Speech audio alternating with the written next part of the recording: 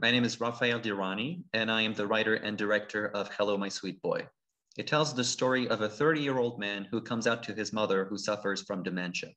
My first connection to the movie was actually to the father's character, because not long before I started working on it, my grandfather suffered a stroke and was rendered unable to speak, much like the character in the movie,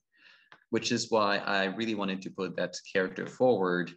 and have him give non-vocalized acceptance to his son. About the mother's character, however, what I really wanted to experiment was how to show the character's duality